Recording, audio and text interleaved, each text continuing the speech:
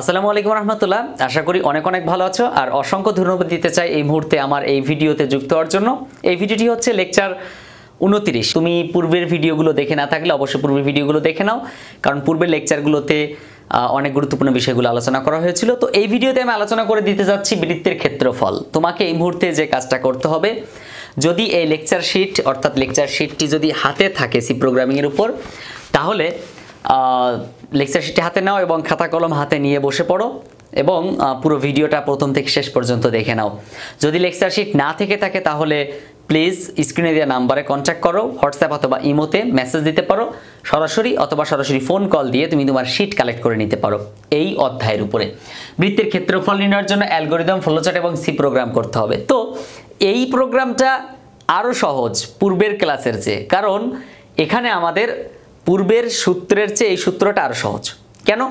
আমরা তো জানি যে বৃত্তের ক্ষেত্রফল নির্ণয়ের জন্য যে সূত্র সেটা হচ্ছে area equal to pi R square. এটা পূর্বেই কিন্তু তুমি শিখেছিলে। আর হচ্ছে রেডিয়াস এবং পাই আর স্কোয়ার। তো আমরা এই সূত্রটা না লিখে একটু মডিফাই করব। কেমন মডিফাই করব? সেটা হচ্ছে এরিয়া ঠিক থাকবে, এরিয়া ইকুয়াল টু পাই না লিখে 3.1416 লিখব। পায়ের মান কত? 3.1416, সেটা কিন্তু আমরা লিখব। তারপর আমরা এটার সাথে গুণ করব, দুইবার আর গুণ করব, কারণ কম্পিউটার এই স্কোয়ারটা বুঝে না।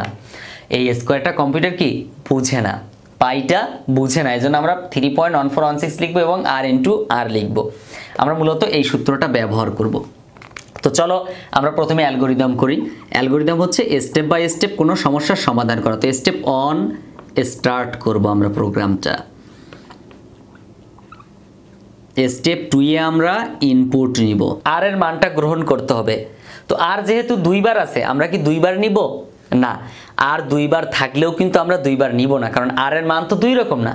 আর এর মান যাই হোক না কেন সেটা একরকমই হবে, তাই না? তাহলে আমরা ইনপুট শুধু একটা আর লিখব। অনেকে কিন্তু এই ভুলটা করবে। তো ইনপুট আর, তারপর স্টেপ 3 তে আমরা সূত্রটা লিখব, area equal to 3.1416 into R into R. Just আমরা আর এর মান একবার গ্রহণ করব, তারপর কাজ করব। স্টেপ 4 এ যে আমরা প্রিন্ট করব এরিয়া, প্রিন্ট এরিয়া। স্টেপ 5 এ যে আমরা ইন্ড করব। এই হচ্ছে আমার অ্যালগরিদম, মাত্র 5টা line. Start, input R, area equal to 3.1416, হ্যাঁ, তারপর ইন্টু আর, তারপর প্রিন্ট এরিয়া, তারপর ইন্ড করে দিলাম। একবারে সহজ ব্যাপার, মানে কতটা সহজ কল্পনা করাটাও কঠিন। তারপর আমরা ফ্লো চার্ট করব। স্টার্ট করব প্রথমে, তারপর আমরা ইনপুট নিব আর, ইনপুট আর, তারপর আমরা সূত্রটা লিখব,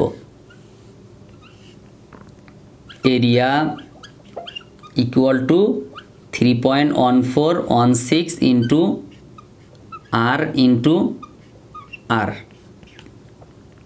তারপর আমরা প্রোগ্রামটা প্রিন্ট করব, মানে এরিয়াটা প্রিন্ট করব, প্রিন্ট এরিয়া। দেন আমরা ইন্ড করে দিব। ইন্ড মানে বিশ্বাস হওয়ার মতো না যে আসলে এত সহজ বা এত ছোট হবে। Start, input R, area equal to 3.1416 into R, print area, ইন্ড। আসলে আমার কাছে বিষয়টা যতটা সহজ লাগে তোমাদের কাছে কিন্তু এতটা সহজ না, কারণ তোমরা স্টুডেন্ট আর আমরা টিচার। আমরা তো সারা দিন এগুলোই পড়াচ্ছি, তো আমার কাছে সহজ লাগতেই পারে, অনেকে বিরক্ত হয়ে যাবে। তো এই জন্য বলি যে আসলে সহজ না কোনো কিছু, কঠিন। তবে কারো কাছে সহজ লাগবে, কারো কাছে কঠিন লাগবে। তাদের কাছে সহজ লাগবে যারা বারবার প্র্যাকটিস করবে, আর তাদের কাছে কঠিন লাগবে যারা বারবার প্র্যাকটিস করবে না। ওকে, তো দেখো এবার আমরা সি প্রোগ্রাম করব। তো সি প্রোগ্রামের ক্ষেত্রে আমরা হেডার ফাইল লিখব, ইনক্লুড stdio.h, তারপর ইনক্লুড conio.h, তারপর মেইন ফাংশন, তারপর আমরা এবারও ফ্লোট গ্রহণ করব। আচ্ছা, এখন তুমি বলো তো এই যে 3.1416 এটা কি পয়েন্টের না, মানে ভগ্নাংশ না? তাহলে ভগ্নাংশ আমরা যেহেতু দেখতেই পাচ্ছি এখানে ভগ্নাংশ আছে, তাহলে কি ফ্লোট নেওয়ার বিকল্প কিছু আছে? অবশ্যই আমরা ফ্লোট গ্রহণ করব। তাহলে ফ্লোট আর এর মান গ্রহণ করব, এই জন্য আর নির্ণয় করব এরিয়া, এই জন্য এরিয়া, তারপর সেমিকোলন দিব। এরপর আমরা প্রিন্ট এফ অর্থাৎ ইনপুট গ্রহণ করব, enter the value of R inverted comma then semicolon দিব। স্ক্যান করব, স্ক্যান এফ, পার্সেন্ট এফ লিখব একবার, কারণ এখানে আর শুধু গ্রহণ করেছি, অ্যান্ড আর। তারপর আমরা সূত্র লিখব, সূত্র কি?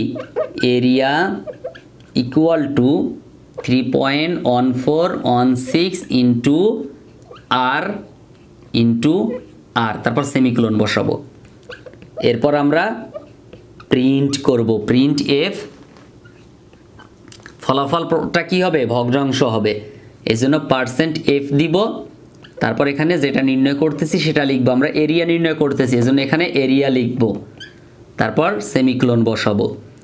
এরপর আমাদের প্রোগ্রামটা কিন্তু এখানেই শেষ হয়ে যাবে, গেট সিএইচ দেন ব্র্যাকেট দিলাম। এই হচ্ছে আমাদের কাজ, include studio data, include conio data, main function float নিব, আমরা মানটা কি করব? ফ্লোট নিব। কারণ কি? পরিচয় করাবো ফ্লোট, এই কারণে অবশ্যই ভগ্নাংশ আসবে এই অঙ্কে। এবার একটু ছোট্ট করে একটা বিষয় একটু বুঝো, আমরা পয়েন্টের পর এখানে যেমন 2 3 ঘর 4 ঘর আছে, তো আমরা পয়েন্টের পর সচরাচর 2 ঘর ধরে থাকি না, তো উত্তরটা আমরা পয়েন্টের পরে 2 ঘর ধরতে চাই, এজন্য কি করব? পয়েন্ট টু এফ লিখতে পারি, point two F, percent point two F, এটা লিখলেই কিন্তু আমাদের প্রোগ্রামটা কি হবে? 2 ঘর পয়েন্টের পর নেবে, না লিখলেও সমস্যা নেই, ভুল হবে না, রাইট হবে। তো এই হচ্ছে আমাদের আজকের ভিডিও। যারা ভেবেছিলে আইসিটিতে ফেল করবে তারা এখন আইসিটিতে এ প্লাস পাবে ইনশাল্লাহ, কারণ আইসিটির সকল ক্লাস, সকল লেকচার শিট এবং বোর্ড প্রশ্ন থেকে শুরু করে সকল সমস্যার সমাধান, প্রত্যেকটা টপিকের উপর আলাদা আলাদা ভিডিও এখন তোমার হাতে। আইসিটি শিট নিয়ে বারবার বলা হয়, আমি এই ভিডিওতে একটু কনফার্ম করে দেই যে আসলে আইসিটি শিটটা কেমন বা কি। আজকে তোমার ক্লাসে স্যার বলে দিল যে চট্টগ্রাম বোর্ড 2017 সালের অঙ্কটা করে আসবা, আগামীকালকের পরীক্ষায় থাকবে।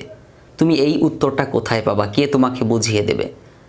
হয়তোবা তোমার প্রাইভেট পড়ার সক্ষমতা নাই বা তোমার আশেপাশে টিচার নাই, রাত্রে শুনতে পাইছো যে এই প্রশ্নটা আসবে, তাহলে এখন খুঁজেও বা পাইতে গেলেও কিন্তু 1-1.5 ঘন্টা একটা ব্যাপার। মনে করো পরীক্ষার 1 ঘন্টা আগে তুমি জানতে পারছো, কি হবে? তো এজন্য দেখো, যদি তুমি চিন্তা করো যে লেকচার শিটের 2 নাম্বার পেজে একটু যাও, 4 নাম্বার লেকচার শিট এবং সি প্রোগ্রামিং এর উপরে লেকচার শিটে 4 নাম্বার, এরকম প্রত্যেকটা অধ্যায়ের উপর একটা একটা লেকচার শিট আছে। তো এই লেকচার শিটের মধ্যে দেখো সুন্দর মতো স্ক্যানার সিস্টেম দেওয়া আছে প্রত্যেকটা লেকচারের উপর, যেমন লেকচার 5, 6, 7, 8, 9। প্রথমে আমি কিন্তু যোগফল নির্ণয়, গুণফল নির্ণয়, মানে প্রত্যেকটা একটা পার্ট আলাদা করে দিয়েছি, একই রকম নিয়মেরগুলো, যেমন যোগ বিয়োগ গুণ ভাগ, এগুলো একসাথে আলোচনা করছি। প্রথমে আলোচনা করছি এই যে লেকচার 2, লেকচার 3, লেকচার 4, এভাবে আলোচনা করছি। তো দেখো এই যে লেকচার 2 এর ক্ষেত্রে দেখো, লেকচার 2টি সংখ্যার যোগফল নির্ণয়ের জন্য অ্যালগরিদম ফ্লোচার্ট নির্ণয়। তো এখানে পাশে কিন্তু কিউআর কোড দেওয়া আছে, তুমি যদি স্ক্যান করো তাহলে এই ভিডিওটা চলে আসবে, মানে এই অঙ্কটা বুঝাই দিছি, ভিডিওতে বুঝাই দিয়েছি ইউটিউবে। তো তুমি খুঁজে পাবা কোথায়? এখানে স্ক্যান করলে ভিডিওটা চলে আসবে। স্মার্টফোনটা হাতে নিলাম, কিউআর কোড একটা সফটওয়্যার দেওয়া আছে, সফটওয়্যারটা হচ্ছে এই যে, এই সফটওয়্যারটা তুমি দেখতে পাচ্ছ, সফটওয়্যারটা একটু দেখে নাও, এই সফটওয়্যারটা তোমার কাছে অবশ্যই আছে। তো এখন তুমি কি করবে?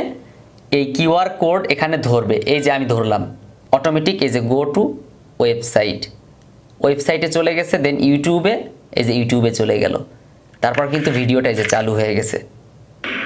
আসসালামু আলাইকুম রাহমাতুল্লাহ। লেকচার 10 কুমিল্লা বোর্ড 2019 লেকচার 10 এর উপর ক্লিক করো, তাহলে তুমি এখানে এই যে কিউআর কোড পাশে দেওয়া আছে ছোট, এই কিউআর কোডের উপর তুমি ক্লিক করো, মানে কিউআর কোডের উপর তোমার স্ক্যানারটা ধরো মোবাইলের, দেখবা যে অটোমেটিক ভিডিওটা চলে আসবে ইউটিউব থেকে, তোমার খোঁজার প্রয়োজনই নেই, লেকচার 10 নামেই চলে আসবে, তাহলে তোমার কিন্তু খোঁজাখুঁজির একদম প্রয়োজন নেই। তো এই লেকচার শিটের মধ্যে এছাড়াও কিন্তু সব সমস্যাগুলো সমাধান করা আছে, যেমন সি প্রোগ্রামিংগুলো নির্ভুলভাবে দেওয়া আছে, ফ্লোচার্ট নির্ভুলভাবে দেওয়া আছে, অ্যালগরিদম নির্ভুলভাবে দেওয়া আছে, এবং কালারিং করা সুন্দর মতো সাজানো গোছানো, এভাবে আইসিটি পুরো বইয়ের উপরে কিন্তু লেকচার শিট তৈরি আছে। সো তুমি যদি চাও পুরো বইয়ের লেকচার শিট নিতে পারো। তো এজন্য এখনই কি করতে হবে, স্ক্রিনে দেওয়া নাম্বারে যোগাযোগ করো এবং লেকচার শিটগুলো কালেক্ট করে নাও। তাহলে আমি আশা করি তোমার মানে আইসিটি নিয়ে কোনো চিন্তা করা লাগবে না, প্রাইভেট পড়তে হবে না কখনো। সিম্পল বিষয়, জাস্ট ভয়ের কোনো কারণ নাই। এখনই তুমি স্ক্রিনে দেওয়া নাম্বারটি তোমার মোবাইল ফোনে তুলো, তারপর তুমি হোয়াটসঅ্যাপ অথবা ইমোতে আমাকে নক দাও।